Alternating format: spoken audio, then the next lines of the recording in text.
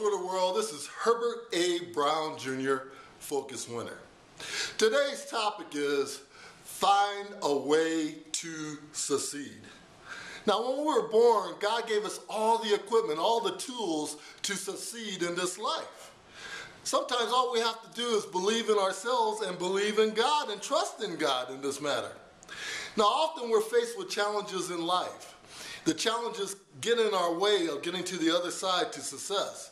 So what I want you to visualize is that these challenges are often like a 4-foot tall, 8-foot wide brick wall. Many times our approach is just to try to run through that wall. And we keep trying and we keep trying and we keep falling back. What God wants you to know is that you don't have to keep trying the same method.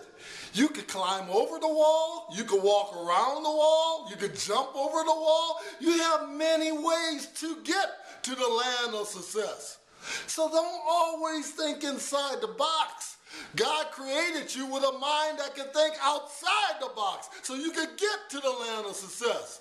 So what I want you to do is know that there's not only one method to success.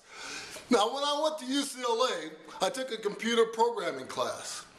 I was having a difficult time with this one problem. I enlisted the most beautiful woman in the class. She was an Asian woman named Cindy. We met. If there's two dots, she thought like this. A myriad of ways to get to the other dot. Now what I did is I went home and I said, I don't really understand what Cindy's trying to tell me.